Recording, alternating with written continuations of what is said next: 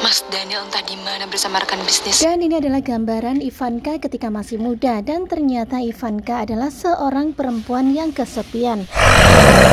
Dan ternyata Ivanka ini adalah seorang istri dari seorang laki-laki yang sangat sibuk bernama Daniel. Bahkan Daniel menghabiskan waktunya untuk terus bekerja dan bekerja, sehingga Ivanka pun selalu sendirian dan merasa kesepian.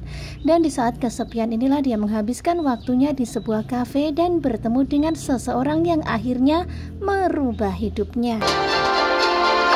Kemudian di sini terlihat ya sesosok laki-laki yang sepertinya lagi kegatelan. Dia pun menatap ke arah Ivanka muda, dan orang itu ternyata adalah Bagas. Ya mungkin Bagas ini adalah yang bernama Thomas ya, Thomas muda alias Bagas. Sendirian aja. Dan disinilah awal perkenalan antara Ivanka muda dan juga Bagas muda. Dan di sini kalian bisa lihat ya, sepertinya di awal perkenalan Ivanka muda sudah tertarik dengan Bagas muda. Dan ternyata seperti inilah awal-awal perselingkuhan mama muda Ivanka dengan laki-laki lain yang bernama Thomas atau Bagas.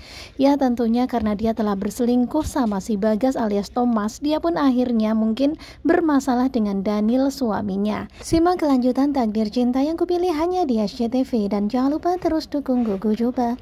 Terima kasih ya buat kalian yang selalu setia, dan jangan lupa nantikan video selanjutnya. Terima kasih dan bye-bye.